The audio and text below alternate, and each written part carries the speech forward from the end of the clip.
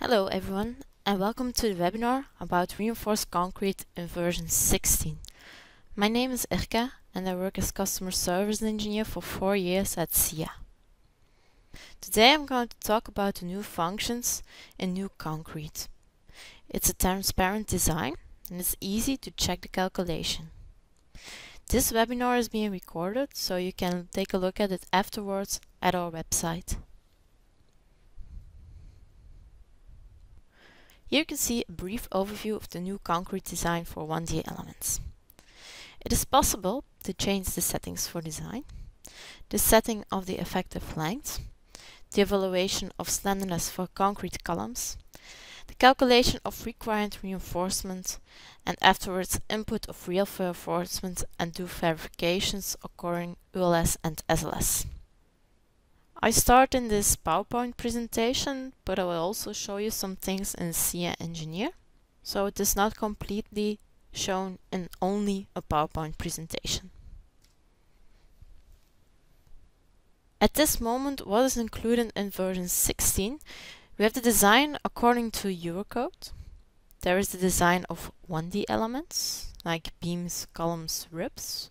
We have checks, ULS checks like the interaction diagram, stresses, strains, shear and torsion, and SLS like stress limitation, crack control and deflections. At this moment we can do a design of bars, and the design is according to the Eurocode with the national annexes. We support also common cross-sections, so it's not only rectangle cross-sections. And there is an interaction of all internal forces. The design happens very fast, so we have a high performance, and it's verifiable and structured output with references to the Eurocode and formulas used.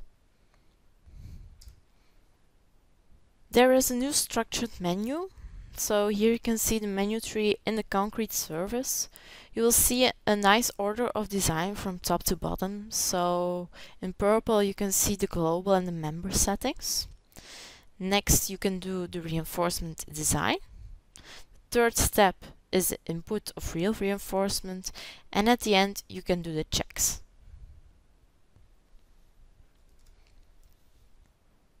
There are some new global settings, and they're all available now in one window.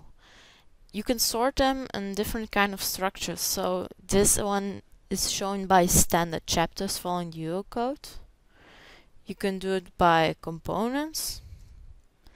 It's also possible to use a filter to find very easy the words you're looking for or values. Here you can find a different kind of sorting settings, so you can just find a word or a value, change the view, change the level from standard to advanced, or go back to default settings. And at last is also possible to just show the changed values in this window. As I said, the settings can be switched between a standard view and a more advanced view.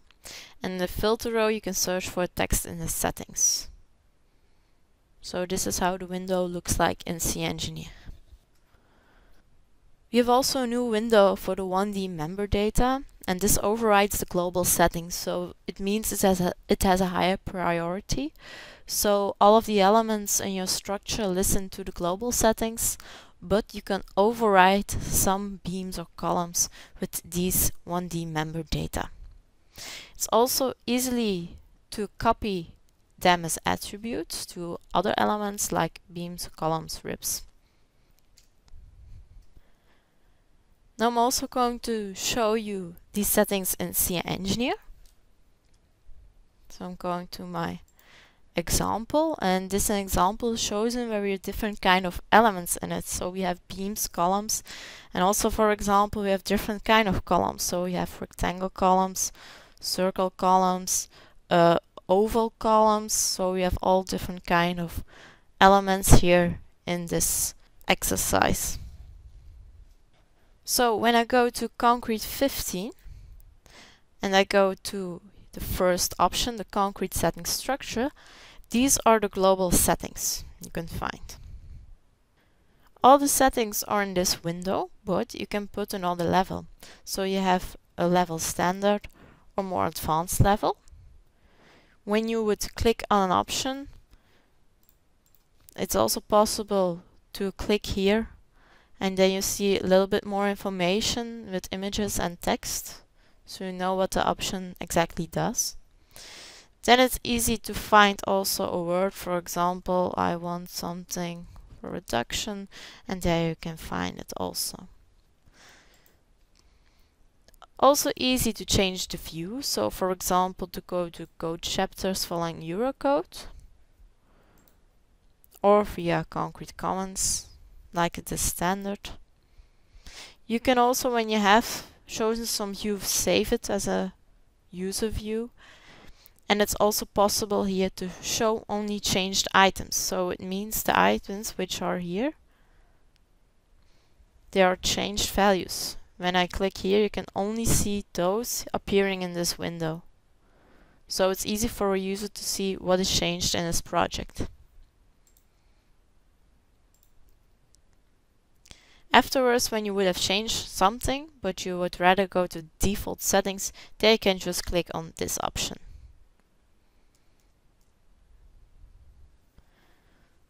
Okay. Then I go to my setting per member, and here I have the 1D member data. When I double click here, I can select a 1D member, for example this one, and then the 1D member data opens. So here I got more or less the same setting as previously, but here you can override some of them. For example, the diameter which is used here is default diameter 16, but here I could change it to, for example, 20.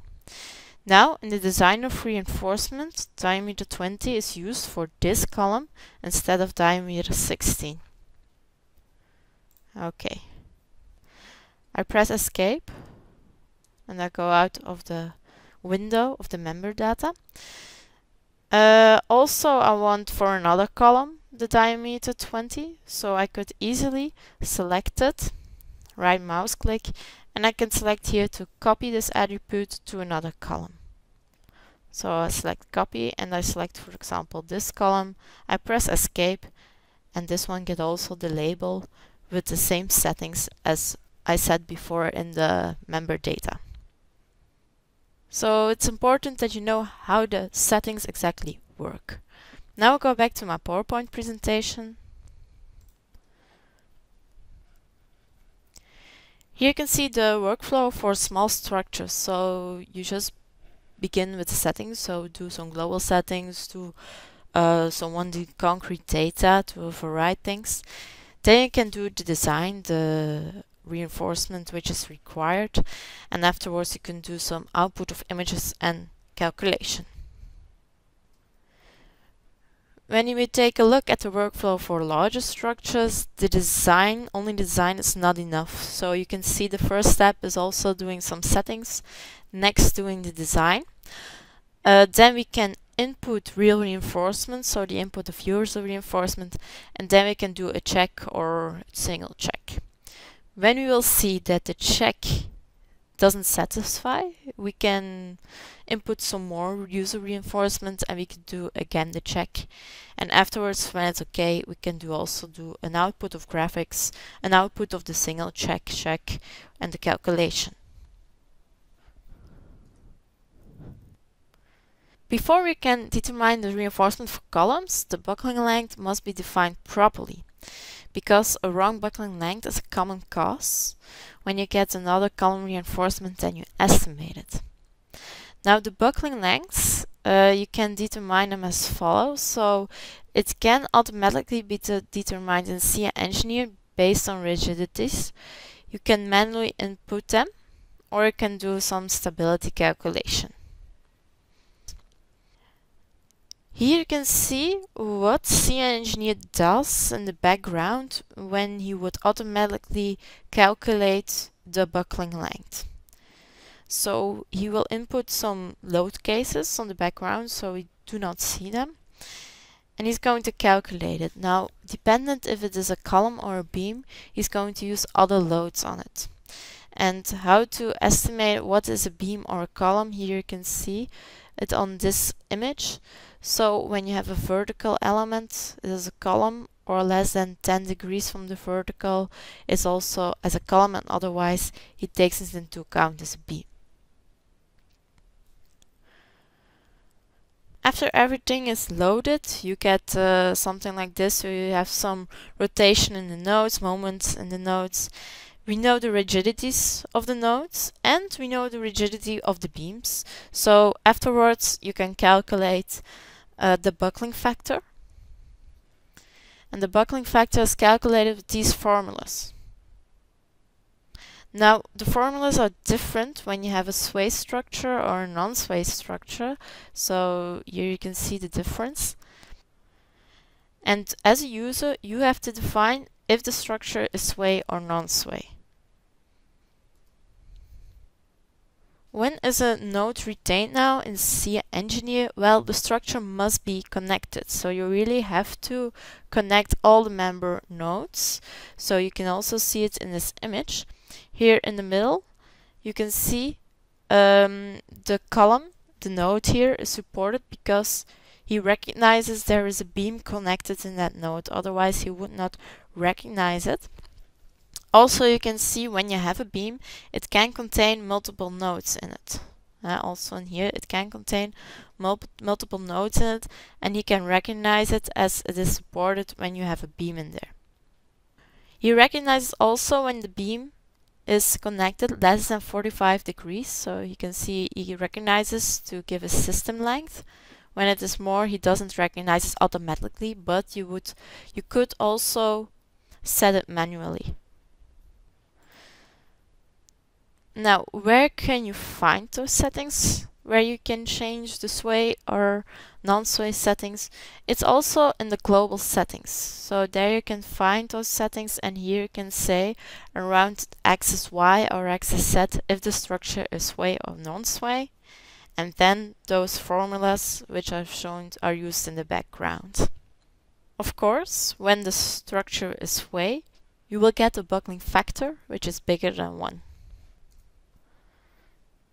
It is also possible to override these properties per member. So when you would select a column, you can go to the buckling and relative lengths in the properties window, and there you could edit these, and there you could change also if the structure is sway, non-sway. Or it's also possible, here you can see this at the first step, the base settings. Here you can see if the structure is sway, non-sway, and here you could change it per member. Or in the second tab, you have the buckling data. Here you could also change if the node is supported or not to find the system length. Now I'm going to show this in SCIA Engineer. So first I'm going to show the global settings. Here I'm going to find the settings, sway for example. Here you can see sway around y-axis, sway around z-axis. You can see they're both on yes. So they're both seen as sway. Okay. Now you can see in the structure, we're going to take a look at this column, for example. You will see that this one is braced. So you can see around this axis, it is non-sway. So the global setting is not okay for this column. The local axis of the beam, so around the strong axis, it is non-sway. We will change it. So when I select the beam, I go here to buckling and relative lengths. I press on the 3 dots, and I go into the buckling data. And here you can see this window. Here he recognizes I'm around the strong axis. He recognizes this beam. You can see this obviously by this triangle here. And at the other side, when we take a look around the z-axis, you do not see a beam here, so he doesn't recognize it in here in this window. Now I'm going to edit this setting, and here you can see my setting for sway is referred to the global settings. Now here you can override them for this member, and here I can say no instead of yes, and here I can put it to yes, so it's the same as the global settings. But here this one is now overwritten, so he listens to this setting. Also, the buckling factor is calculated in this case.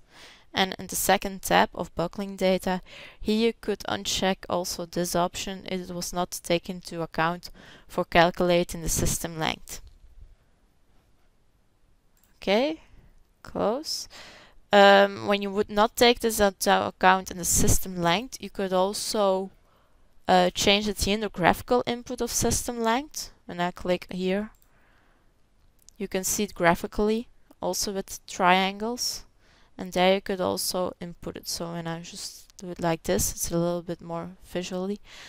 And here you could also change it by a triangle, so clicking on it. So that's also a possibility. It's a more graphical method, but it's in the same system. So it's the same name. So it's dependent on each other. Now you can see that this system is chosen for only this beam. But for example, I want also the same for that column here. So I'm also going to select this column and I'm going to change it in the same buckling system, and it now has the same setting as the other column. Then I go back to my PowerPoint presentation and I go into the check of slenderness, second order theory. So the absolute maximum slenderness leads to an automatic determination of second order moments by nominal curvature method. So it means when your slenderness is bigger than the limit slenderness, as it is shown here in the image, it would mean that you would have to calculate with the second order theory. In the concrete menu, this is done automatically by the nominal curvature method. Now I'm going to show you in SCIA Engineer. For example, when I select this column, I'm going to check slenderness. You can find it here in reinforcement, design, and slenderness. Refresh. You see now the buckling factor, but when I open the preview, you can also see the slenderness. So here you can see the system length, which he knows for each direction. The buckling coefficient, which is calculated, and then you get the buckling length. Here you have the slenderness, and this one is smaller than the limit slenderness. So it means that it is not necessary to take the second order effects into account. Okay. Now I'm going to do it for this column, where I'd also changed my settings. So I'm open the preview, and here you could see, for example, I changed my sway and non-sway for direction Y and direction Z. And here you can see a difference in the buckling factor, which is calculated automatically. So remember, around the axis Y, there was a triangle in the middle, so the system length is half of the total length. So you can see here for around the axis Z, it was a total length. So here you can see obviously the difference. And here you can see around this axis, we said that the structure was non-sway, so we get a buckling factor which is smaller than 1. Here we said the structure was sway, so here we get a buckling factor bigger than 1. And then you get the system length. When I take, for example, again, this column,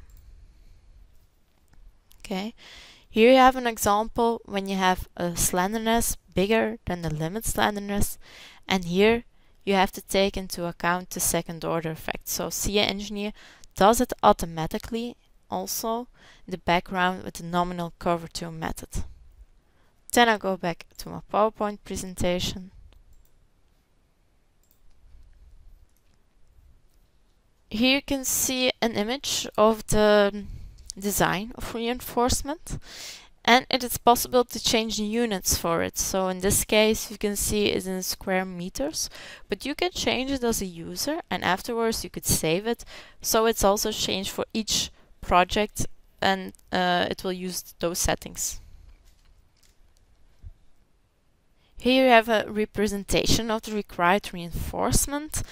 The reinforcement is displayed per side of the cross section, and as you can see here in this image, the corner bars are taken into account, the half to both sides. As we do the reinforcement design and we ask for the required reinforcement, you get an image like here. You get a certain value, so it's a required reinforcement, but you could also ask some provided reinforcement, as you can also see in that table. Now I'm going to explain you that in the next slide. Now for the required reinforcement, you will also get a table of area per combination, and you will also see the cross section with the required area. Now when going further with the provided reinforcement, it means that the value of the required reinforcement is recalculated to the diameter. So it's based on a table where you get number of bars, the diameters, and remember in our example we have set for our column that we have to use diameter 20. So it takes a look in this table, and afterwards you're going to see how much number of bars he needs to fulfill the required reinforcement. Now I'm going to show this in SCIA Engineer. I'm just going to take another view. I'm going to take these bars, for example, only make them visible. Oh. Well, like this. Then I'm going to do the reinforcement design and to do it for all of them. And I ask for the as required. I'm just going to uncheck the rendering.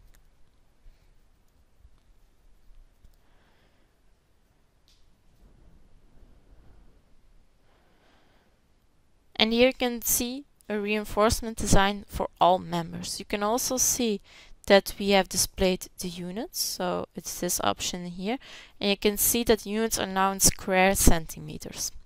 Now you can change it via setup, go to units, then I can go to concrete,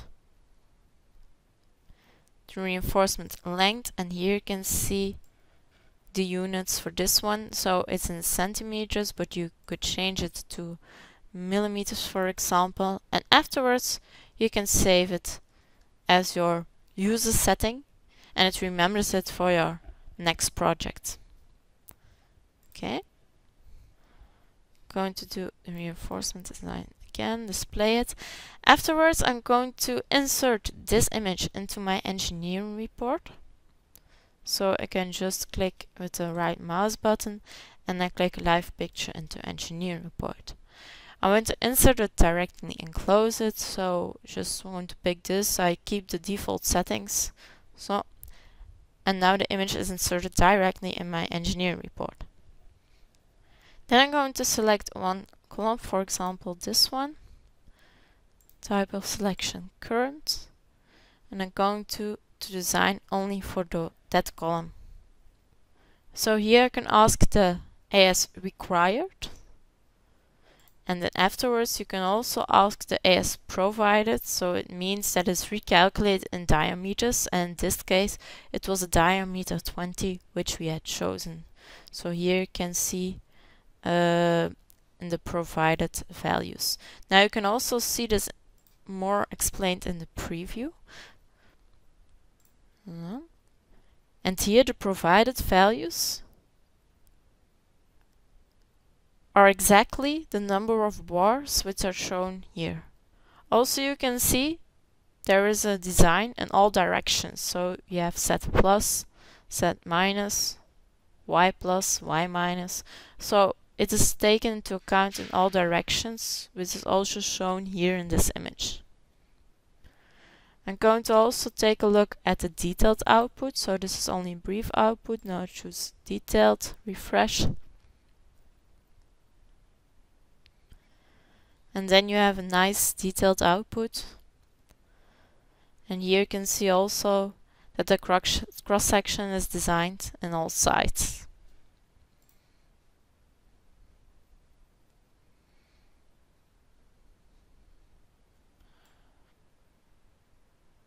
Also here.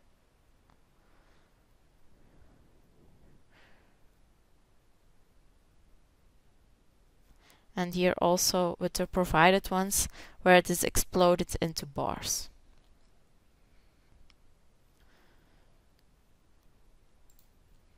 I can also export the table into the engineer report. So going to export table to engineer report, I insert and close it.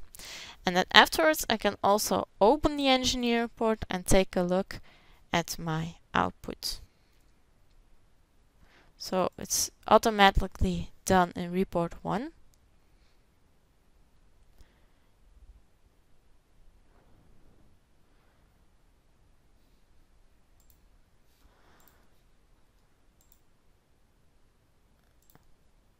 I do it in the English language and regenerate it all.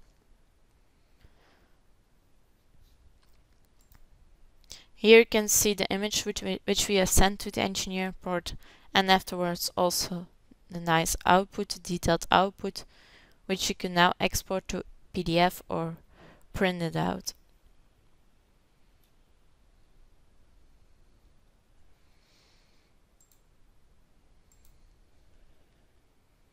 Then I go back to my PowerPoint presentation.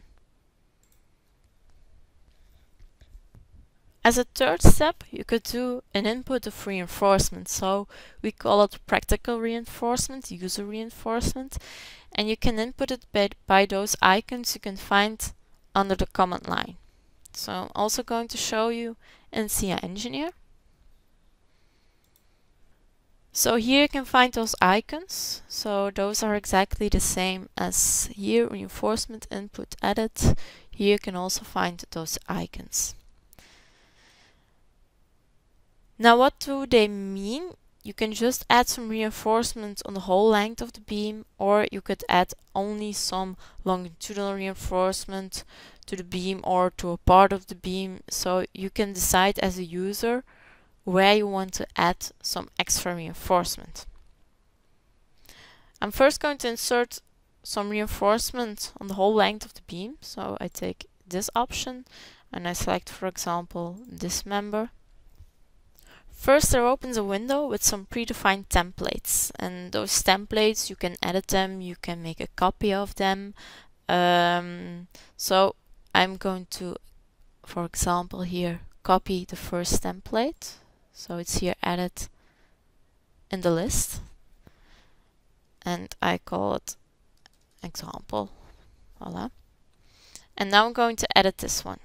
So I click here on edit, and I'm now in the window where I can change the longitudinal reinforcement. So those are two layers with some properties, and here in the property window you can see it is diameter 16 because it was taken from the global settings. But I'm going to first change it to diameter 20 for both layers.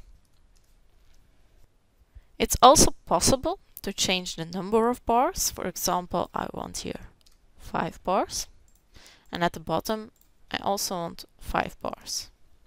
So it's very easy to change the layout of the reinforcement.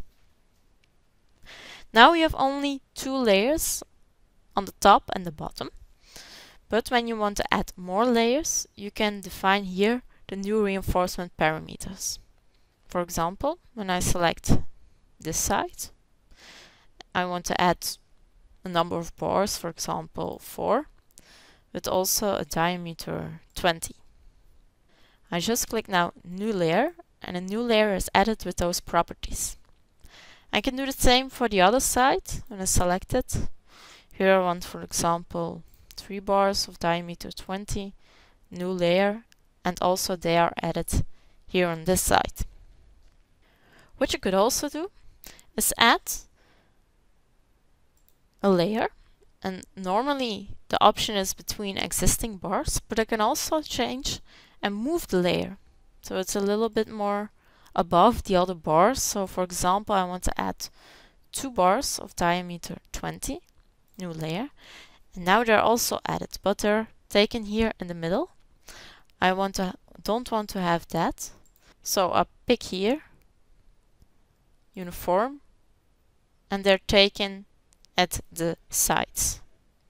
Then I click OK. So I've changed my template, OK. And now you have a window where you can say where do they have to take the parameters of reinforcement. So for example, the diameters, where do they have to take it from the concrete member data or from the defined template. Now I'm going to pick the defined template because I'm sure I shows there diameter 20 and it's not referring back to a diameter 16, for example. Okay. And now the reinforcement is added nicely in the column. Now I can make the reinforcement also a little bit nicer because now there are only small lines. Now I'm going to change the view parameters. So with the right mouse click I can go to set view parameters for all. I go to the tab of concrete and instead of a thin line I choose here 3D, and I also check for example rounded bends. And when I click on OK, you'll see here a nice reinforcement configuration with the real diameter of bars. Then I go back to the PowerPoint. Step 4, afterwards, when you have the practical reinforcement, you can also do some checks. So here you can see a nice output of the check. I'm going to show this one also in SCIA Engineer. So here you have reinforcement checks, and I'm going to do, for example, capacity diagram check. Now I'm going to select the member, so I can pick a type of selection as a current. I do not check it for a load case, but for my combination ULS. And I'm going to click refresh.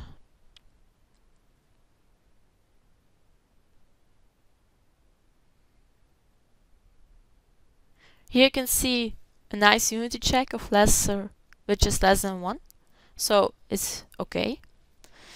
We can also take a look at the output. I can take, for example, a standard output and open the preview.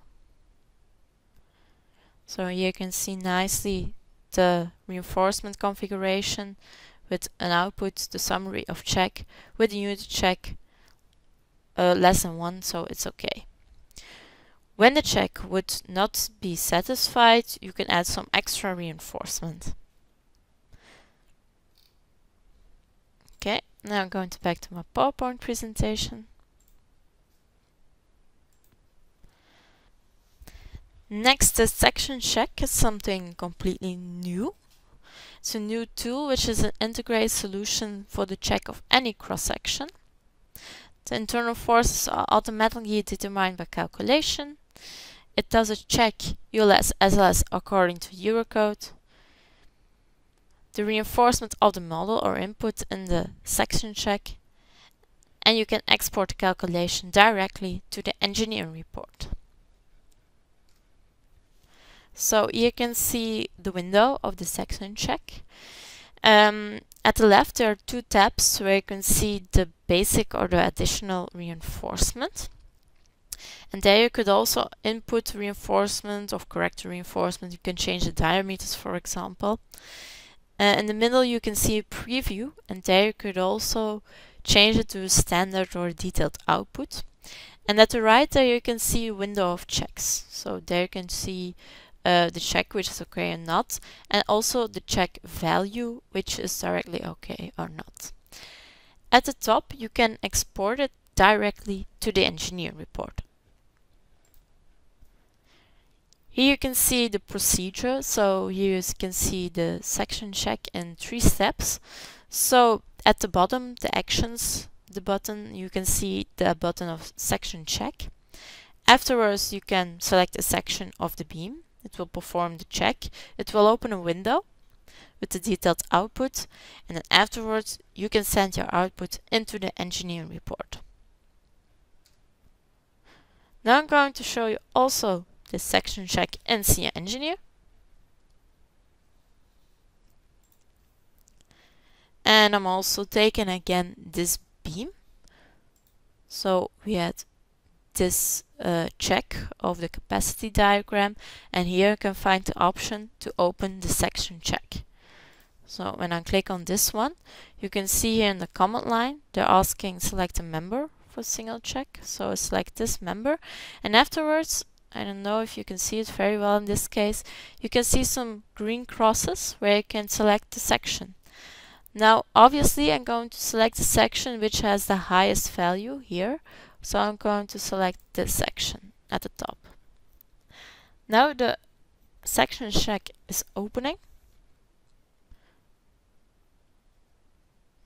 and here you can see a nice output with the checks. Yeah. Here you can see the reinforcement we had added, and here you can also see when I click on it, for example, I could also change it. For example, a diameter 30 is changed directly, and it's also changed in here. I could also change it into a detailed output. Well, you can find it directly into here. Now going to back to a standard output. And also this output, I want to export it to my engineering report. So I click here on export, and I close this window. Insert and close. And when I open back again my engineering report,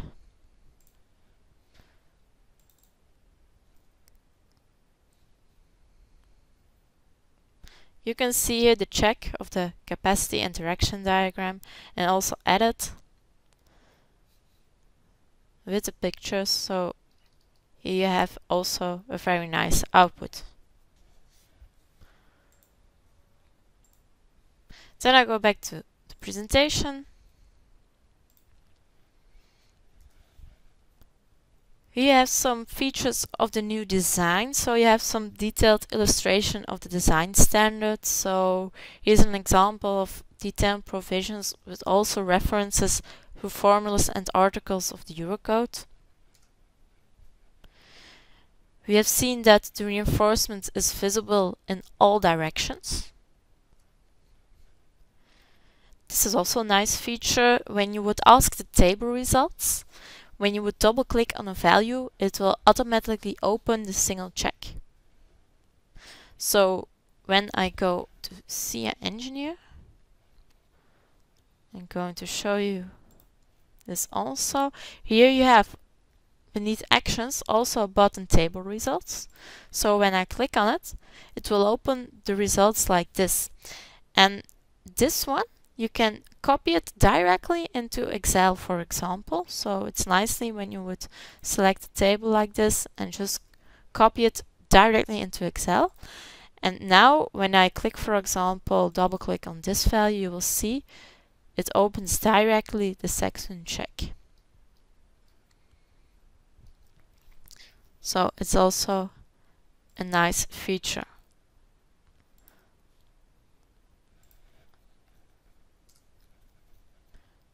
So you can see again the reinforcement for all directions. So that's really a strength. Also in the output, you can see the cross section with all the sides reinforcement. There has also been an increase in speed. Here you can see the example project with a number of members, nodes, loads, and a table with the difference between the new concrete and old concrete, which is now much faster than the old solution was.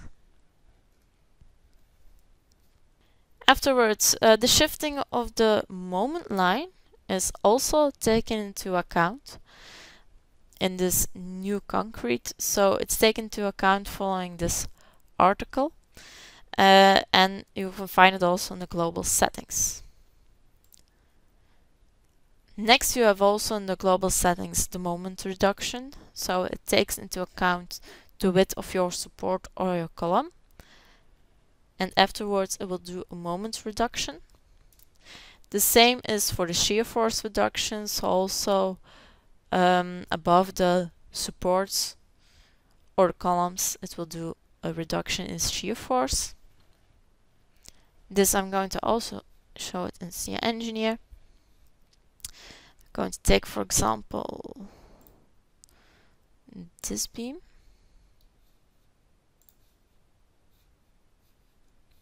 And I'm also going to show the global settings for it. Here you can see the shear force reduction above support, so it is taken into account in this case. You can also see the images, the moment reduction above supports, which is also taken into account. And here you have the shift rule, which is also taken into account. Now for the moment reduction, you will see that it also takes into account as well the columns as the support. Now which width is taken into account when you have the support? I'm going to show you in this example. When I have, for example, a support, you will see here default size, and that size is taken into account for the moment reduction in this case. I'm going to check it in the reinforcement design when I select here this member. For example, here in internal forces, and select a member. I can take a look, for example, at the moment just from the internal forces, like this. Here is not a shifting rule. This is not taken into account in this one. Also, the reduction is not taken into account. It's in here, the MED value. Here you can see the reduction. When you would want to see it together, you can take this one, and now both results are displayed. This one is drawing plane 3D, but when I set it to screen, for example, you can see it beneath each other.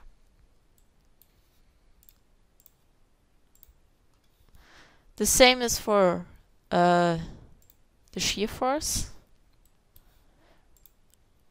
The VED value, it's a little less, not much.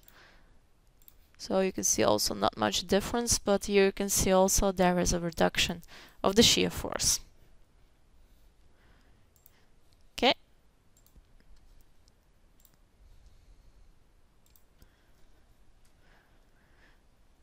So we have design also of general cross sections. You can see it here, for example, different kind of cross sections, which is now possible. So it's not only for rectangular cross sections. We have also an example in this case, in our example here. Here you could see we have some oval columns, for example. There we can select it and do the reinforcement design for it, current combination. When I do refresh, you can see it also does reinforcement design in all directions. So you can see it obviously. And when I open the preview,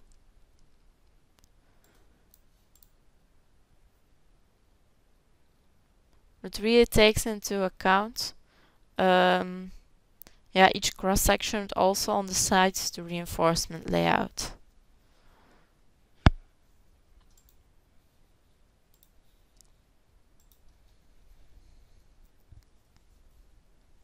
So we have a really transparent output. You can see it here in the detailed output. You can see the images directly into it, all the formulas. So it's really a transparent output. You can check the calculations with the formulas. So it's not a black box anymore. It's really a nice feature. Then what about the future of the concrete design? Well, here you have, it will take into account user reinforcement, basic reinforcement, and additional. So it will be possible in the future to also take a look at only additional reinforcement. Design ULS plus SLS. The strip method will be implemented for plates. Tank conditions to the deformations plus punching. And the automatic dimensioning and design groups. And also, of course, the design of 2D members. At this moment, it's a beta program for testing. So as a beta tester, you could use it, but now it's not officially released, not yet. Then we have a small summary about the new concrete. So it's a very practical module. it's checkable by the very nice output. It's also safe because you can see really everything what is calculated. It's also economical by the reductions which are done, and it includes the interaction of all possible internal forces. And of course, the last but not least, it is a very fast solution, so you get really fast the results. So that was the summary. I want to thank you all for your attention. And as said before, the webinar is recorded, so you can take a look at it afterwards at our website on our YouTube channel.